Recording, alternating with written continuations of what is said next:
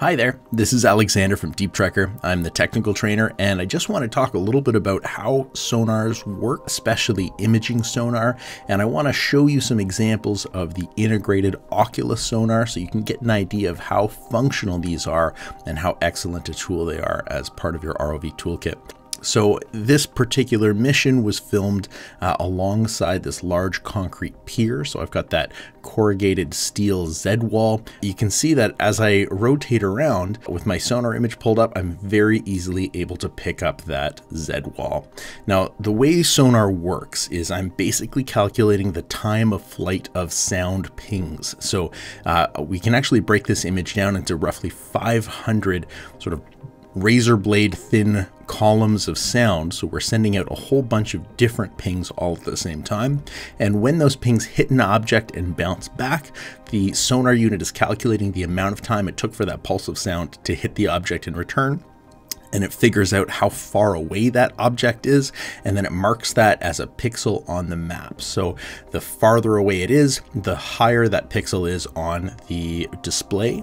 And in addition to measuring relative distance, we're also getting a representation of how loud that response was. So the higher amplitude or the louder responses show up as brighter pings. And in this color palette, the brightest shifts from a blue almost to a sort of a yellowy green.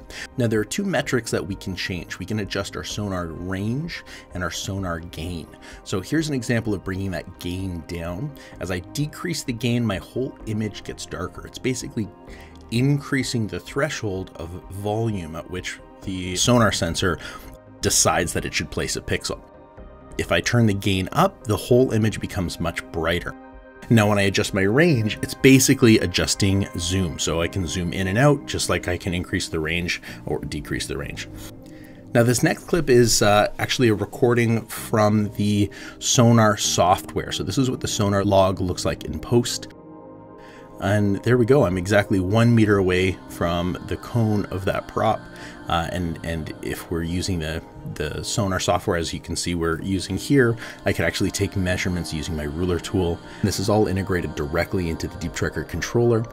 And you can record footage onto an SD card, or through an Ethernet cable, you can view on a secondary laptop and record the footage in real time. So this is an incredibly valuable tool, and it's personally my favorite third-party add-on to the Deep Trekker bridge system.